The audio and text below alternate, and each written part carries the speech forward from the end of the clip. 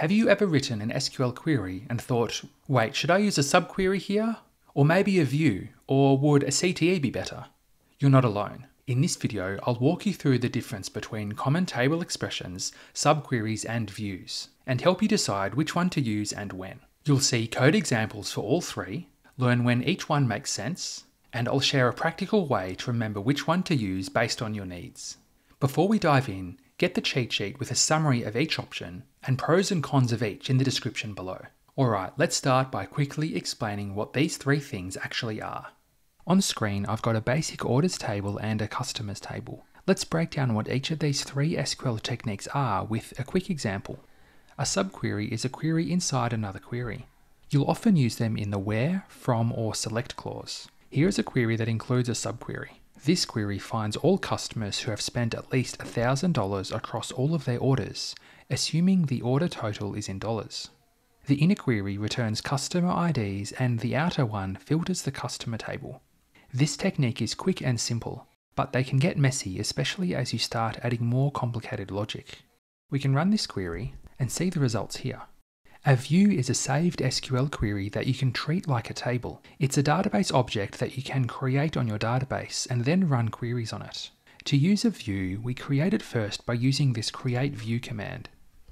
We can create a new view called top customers, which shows the customers and the total of their orders and only includes customers that have spent more than $1,000 with us. We can run it and the view is created. Then you can query it like this with a simple select statement from the view. This is great when you want to reuse logic across multiple queries or hide complexity. A CTE is a temporary result set defined at the top of your query using the with keyword. We start by writing the with keyword, then giving our CTE a name.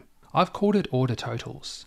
Then we have the as keyword, then brackets. Inside the brackets, we have a query that gets our customer IDs and the total of the customer's orders.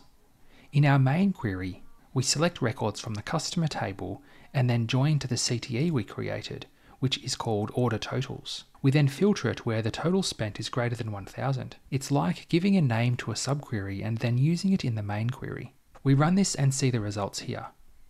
So when should you use a subquery? I would suggest using a subquery when you're filtering on some simple logic or the logic only needs to be used once. I would suggest avoiding subqueries if they start to get deeply nested. You can nest a subquery inside another subquery, which can get pretty messy. Also, avoid them if you need to use the result in multiple places, as you'll have to copy the subquery and use it again. Views are great when you want to abstract and reuse logic across different areas of the database or different applications. I would recommend using a view when the logic is used in many places, or you want to simplify access to data for analysts or reporting tools. Views are also good if you want to improve security because views can limit what data users are able to see. I would avoid views if the logic only needs to be used in one query or one area of the database. You can use a CTE for that. This isn't a hard rule, but it's one to consider. Also, avoid using views that look up other views. This can get messy and it's hard to determine the logic being applied to the query and hard for the database to optimize. Now for my personal favorite, CTEs. I recommend using CTEs when your query needs multiple steps, which is where you get some data and then use that data in a later step within a query. It's also helpful if you want to make the logic readable and easier to debug. Also, if you need to write a recursive query, a CTE gives you the option of doing that. However, it's not the perfect solution. I would avoid a CTE if you need to reuse logic across multiple queries or areas of the database. In that situation, I would suggest using a view. So there's no perfect choice for which one to use, but it depends on the situation. Use a subquery for one-off, simple logic inside another query. Use a view when you need to reuse logic across multiple queries or areas of the database. Use a CTE when you want to break your query into logical steps, make it easier to debug and reuse logic within a query. Once again, you can get a summary of this along with the pros and cons using the link in the description. If you found this video helpful, you'll want to watch this video next, where I use the techniques in this video to fix a messy query and make it easier to understand. Thanks for watching.